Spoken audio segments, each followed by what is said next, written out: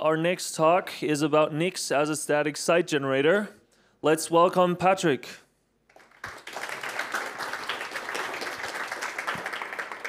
Hi, yeah, so first a couple of things about me. I'm Patryk Wychowaniec. The surname is difficult, don't bother with it. I've got a blog at pwi.io. And I'm mostly a Rust programmer, but I've been into Nix for like 4 years now, and I like to experiment a bit. And my recent experiment is about using Nix to actually generate my blog. And I guess the easiest way you could, create a blog is, upload WordPress or, whatever's hype right now. But I had this different idea that instead of using Nix the easy way, in which case you would create a derivation which just, copies, like you would use Hugo, or whatever else is popular right now. You would use Nix to just copy the files, run Hugo build, or whatever. It produces some HTML files as the output, and then you copy them out. So I think that's the easiest way. And I wanted to experiment a bit, and I wanted to show you, how it turned out, some pros, some cons. And basically, the idea is that if we have some basic Nix derivation, like Nix derivation, the output of it can be like, usually it's like, directory with like binaries and whatnot, but it can be actually just a tree of arbitrary files. And before I go into the actual source code of my blog, I want to give you like high-level idea of what we'll be dealing with, and then I'll just jump you to what I produced over the last 2 years.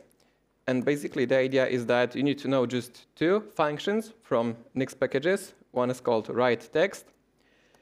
It takes 2 arguments, and we can imagine it like,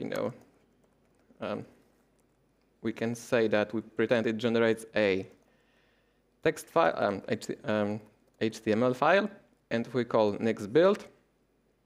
It produces some derivation that is basically just this text file.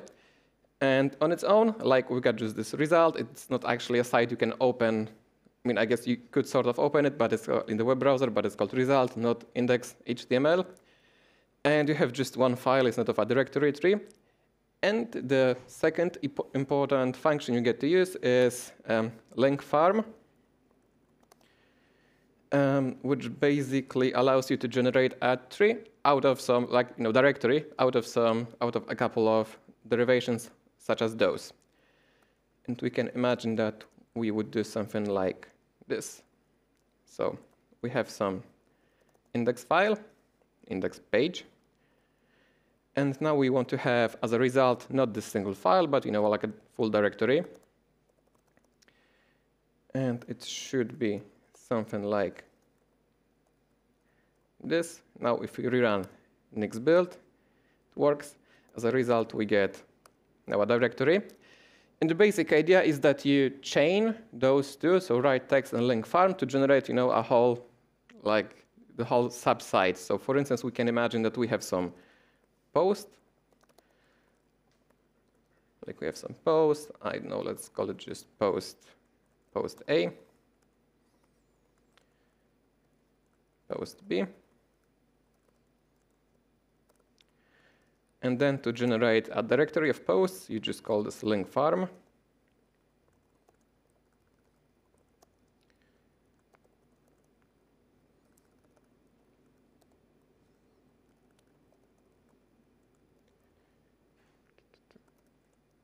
Oh, it's supposed to be path. And now to link it back to the final output, we might imagine we have something like this, path, posts. And this should generate basically the whole tree. And this is the gist of it. So, well, obviously the site doesn't do much. You don't have links and so on, because it's not like a 4-hour workshop on how to create sites in Nix. I wanted to give you a highlight idea of those 2 building blocks that you can then use to actually make a fully fledged website. And what we are aiming towards is like a normal website. And what Nix allows you to do, well, allows me to do, but maybe you'll pick up the idea and you'll like it. What allows you to do is that I have my website in here. And the basic idea is that I have two main directories, one with content, which is like pure metadata about my stuff. So like I gave some talks and I have like metadata of the talks I've given, like, you know, title, tags, whatever, without any like CSS styling, without any HTML generation, like rendering facilities. And you know, the same with posts. I've got some posts and they just contain some metadata. And then I have the whole framework that takes stuff from this directory, like, you know, all of the posts, and basically generates stuff like the whole website using this, more or less, this pattern. So for instance, when we have, let's say, well, first of all, let me run it locally. So we can perform some actual changes live. Address is already in use. One sec, probably haven't run in somewhere, yeah.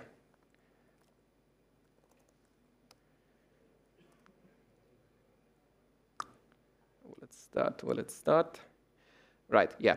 So the basic idea is that we can, having this whole derivation that builds this whole website, which is just, you know, just a directory, we can actually very easily sort of self-host it locally using Python. So I don't actually write Python that much, but apparently it contains like self-hosted simple HTTP server.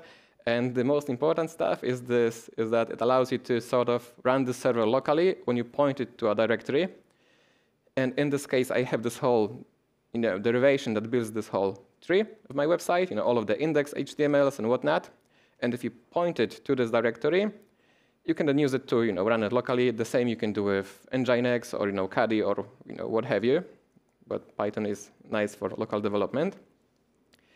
And we can run the whole site locally. And now we can make some changes like, I don't know, we have, you know, like we have this sort of post. I can change, you know, its title. And now one of the drawbacks is that it doesn't have live reloading. So if you're like used to Hugo or, you know, whatever, they sort of reload it automatically. In this case, we have to do either Nix build to, you know, force Nix to rebuild the site. In my case, Nix rerun. And we get it built. And well, as I said, the gist is that we have all of the content stored in here.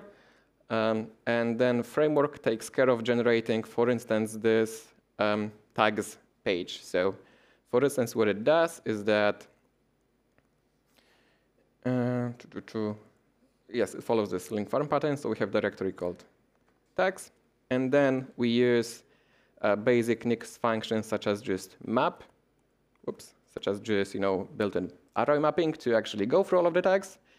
And then do something with them. In this case, for each tag, we first generate the index site, which is basically just you know, Nix used as a templating engine. So if we would look, this would be this site. So we have some UL that, you know, goes through all of the tags and basically calls some functions that render actually the tag. So like this single piece of data. Then what this Nix expression generates is that we have those tags, corresponds to this one, and then basically using, you know, the built-in map functionality and then, you know, converting back to string, we go through all of them and generate some pages basically on the fly, because within the content directory, I do not have actually any page that, you know, lists all of the tags. So some sort of data is implied from the content. And this allows you to, so using Nix as a templating engine is both great and sort of a curse, because like it's great in the sense that it's mostly readable. Like we generate some link with some string variable, some pieces take a bit more to, you know, understand. But eventually, I think I'm pretty satisfied with the setup. And basically, I learned Nix using, you know, building Nix this side, because, you know, expressions like this, they kind of looks scary, but actually, for instance, what this function does is that it takes, in this case, types, so let's like post or a tag, because both can have tags, and then finds all of the posts and tags, and then just counts them. So, for instance, this function counts, returns all of the posts that contain this specific tag, and this corresponds to, I don't know, this part of the site. And after time, it actually becomes very simple, and I'm rather satisfied with the setup. I wanted to go through, highlight some pros and cons I have written down. And right now, no, one more thing before I go straight to pros and cons is that a Nix superpower, which I use in here, is that you can actually extend. You can use any arbitrary code, well, any arbitrary in quotes, as a Nix function. For instance, when I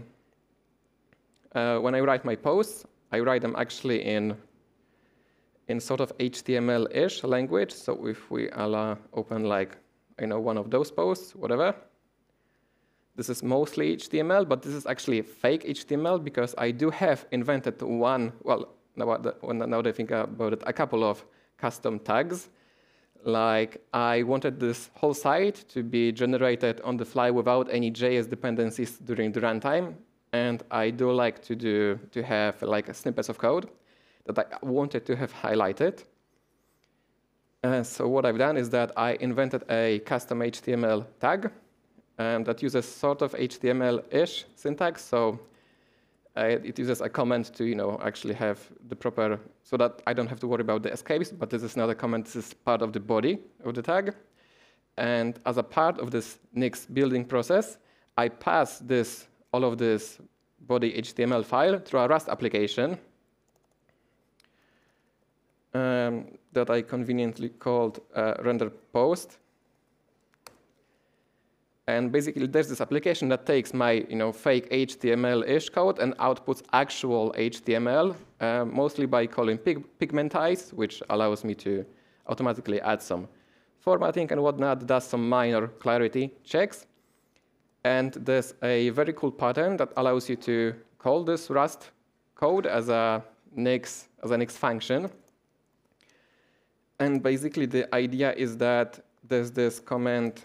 Well, maybe I'll write it in a bit easier way. There's this command in Nix packages called run command, and it allows you to run arbitrary, well, more or less, as before, more or less arbitrary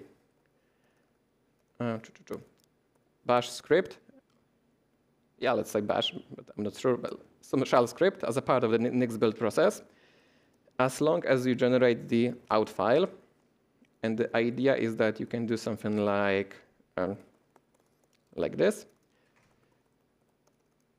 And the trick is that if you now called, is it built-in? Yeah, it's built-in, so read file on this result, you get this output as a Nix string. So in this case, if we evaluated this, and the result of this expression is a Nix string containing, well, the value hello. And because you can actually call any executable in here, you can as well just write your own Python script, Rust application, Go, whatever, that allows you to take some arguments, process them, standard I/O stuff, and produce some output. And in my case, this boils down to piping the original fake HTML and saving the actual proper HTML into output. And then I read it back as a Nix string so that I can, pass it later to do, layout, whatever. And I gotta say, this counts as an import from derivation, I think, which is a fancy word for saying that if you wanted to do stuff like that on actual Nix packages, this wouldn't fly, I think. But if you have, if you're doing stuff for yourself or you don't care about it, that's a great thing to have in your tool set. And yeah, before we jump into Q&A, I wanted to give some minor highlights or minor thoughts as a pros and cons. And yeah, basically I'm satisfied with the setup because it's plug and play.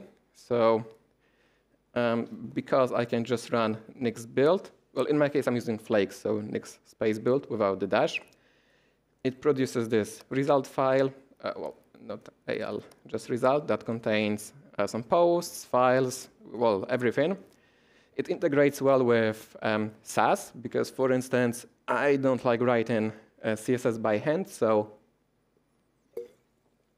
as a part of the build process, I just called Nix derivation that converts Sass into CSS, and then I get basic CSS as the output. And to show you how well it integrates with, let's say, deployment, it's basically one line of code to actually have it deployed. And, well, one is maybe too much, but to show you the gist is that I'm using Nix Flakes, and I've got this website posted on GitHub. So I just pull it into my Flake Nix, and then in order for Nginx to actually host this whole site, because the output of this derivation is just a directory, I can tell Nginx to, this is the root of the site, and that's it. This is everything you need to actually deploy this.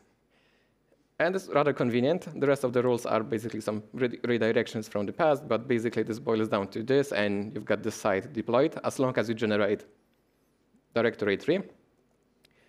And yeah, as I said, to wrap up with some specific pros and cons, yeah. Plug-and playability. If the site builds, it should mostly work in the sense that I showed you that I'm using this custom HTML-like format. If I make a typo in there, forget to close the tag, whatever, because the entire site is built when you call Nix build, it's sort of like all of the posts are also validated there. And if there's some unclosed tag or whatever, I see it immediately, as compared to having some lazy rendering or whatever on demand. Yeah, as I said, I'm using Sass in my case and Pigmentize to have to have syntax highlighting, but you can use everything else. Like, oh well, I'm mentioning custom fonts in here because just for fun, I'm also using iOSFK, this font to format the code blocks. And it's very easy to, well, normally you would have to upload it to your assets directory, whatever, but with Nix, there's like a single line to pull it to CSS, and you've got it. So, this whole approach very neatly integrates with everything Nix packages have to offer. And yeah, you can use this run command trick to delegate all of the stuff that you wouldn't want to write in Nix, like I wouldn't probably want to write in fake HTML parser in Nix, so I've done it in Rust. And you can delegate all of the stuff that you don't feel comfortable writing in Nix to different languages, and it works well. There are some cons. So as I said, there's no out-of-box instant reloading. It is sort of my fault because, as I said, as I've shown you, I've used this custom Python script that serves as a HTTP server locally. It could be extended to support reloading, but it's not out of the box. Because Nix has no explicit type system, sometimes you get very cryptic error messages. And this comes painful, for instance, when you have the metadata of the post. Like some stuff is sort of typed. I mean, most of the stuff is typed, but implicitly. Like dates are specified in this YMD format. And if I made a typo, it wouldn't be pointed out towards this file. It would be some random code elsewhere that's failing because it tries to access a field that's not there. So this can be problematic. And there's no built-in testing framework as compared to, well, Rust, I guess, where you can just run cargo test and you've got the tests in here. With Nix, it's a bit more difficult, and it would come handy because, for instance, the dates in here are specified in this, well, random format, but they are pretty printed. And I've got small function that allows you to pretty print dates, and it's not tested. I mean, I see it works, obviously it works, but it would be nice to have it tested, but there's no built-in facilities to do that, so it's sort of finger-crossed development. And yeah. As I said, there are some cons, but I've been doing it, improving my site over the past 2 years, and I'm quite satisfied with the setup. If you would like to try it locally, basically you would have to go ahead and clone this repository in GitHub, and basically most of my custom stuff is in this directory. If you change it, you will get your own site, at least to play with, to get bootstrapped, and you can write your own stuff. Oh, shut down the server, never mind. Which I highly recommend, because even though some parts of the Nix can be like difficult to understand at first, like it might look like a gibberish if you're not used to it. But I think after like a week or two, it actually made sense and most of the stuff clicked. So yeah, I can recommend that. And yeah, I guess now would be time to move to Q&A if we have time, right? Yeah. Cool. Yeah. Thanks.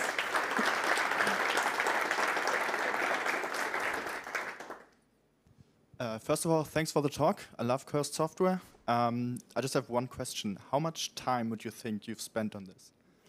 Oh, way too much. But it sort of starts easily because, for instance, now I have both posts and talks and some tags on my site, but it started very easily as just basically this list of posts. And back then it was easy. Right now, if I had to write it from scratch, it would take me probably like a week. Well, maybe 2 days to get started, but then more time to polish. But as I said, it started as an experiment, and with that, having that in mind, I'm satisfied. I wouldn't probably recommend it to have it professionally. Like, it's a bit difficult to expand on, especially because, and still not so many people are used to Nix. But as an experiment, I'm happy with it. It took, like I said, a couple of days, and a couple of days every now and then to improve stuff. But I gotta say, just to cross the T's and dot the I's, that I'm more happy with this setup than I was with Hugo, because I started with a typical out-of-the-box static site solution like Hugo or something else. There's like tons of them nowadays, and I had the issue that I like to extend stuff to mold it to my will. And with Hugo, I had this problem that everything felt like it was curated for you. Like you have, because Hugo supports many languages, multilinguality, whatever, you sort of had to build your stuff around this framework. And with this, you can actually write stuff any way you want. You just write Nix expression to convert it to whatever you need at the output. Yeah, also thanks for the talk. Do you write everything in raw HTML? Or do you actually have something like a markdown parser for the content? Oh, you mean like some linter? Or? No, more like, so you, like, as you see here, you write the HTML raw in Nix. But I was thinking, like, do you have some files that you just pull in and then render for the website, and then the website is your custom framework for it? Or do you actually just write everything in Nix? Oh, so as far as I understand, I actually write like the metadata in the Nix, but for the actual content, I actually just use read file and keep it elsewhere. Okay, that was the parser. Thank you. Yeah. And yeah, as I said, basically this takes this file, and then later some part of the component, actually some part of the framework, passes it through this Rust application that converts the stuff. But this is more or less what you get at the output minus the listing tags or whatever else.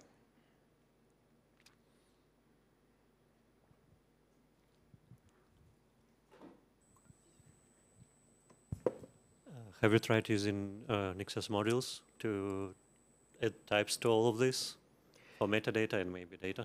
For this particular project, not, because as the output, I wanted to have this single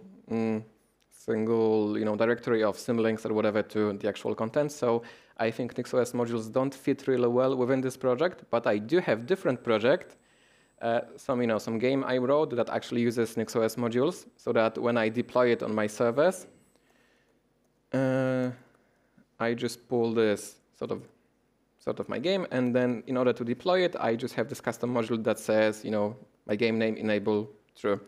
And this also works really well. I can recommend it because also within this repository of that game, I also when I do deployment, or before the deployment, I run a temporary NixOS container on my laptop to sort of validate that it still works, to test it locally.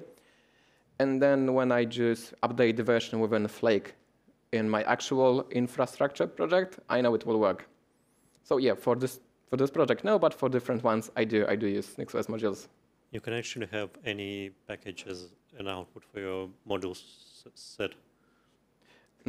Could you repeat? You can have any package as an output for your module set, so that it doesn't have to be NixOS system or something. Ah, right. In the sense that I could have a module that you write enable, and this creates you like an Nginx service with this already point in. No, like, I guess we'll take it offline. Yeah, no problem. I just wanted to say thank you for this. This is awesome, and I can finally have something replace my Next.js site. Please do. We're good? Yeah, we're good. Let's thank our speaker again.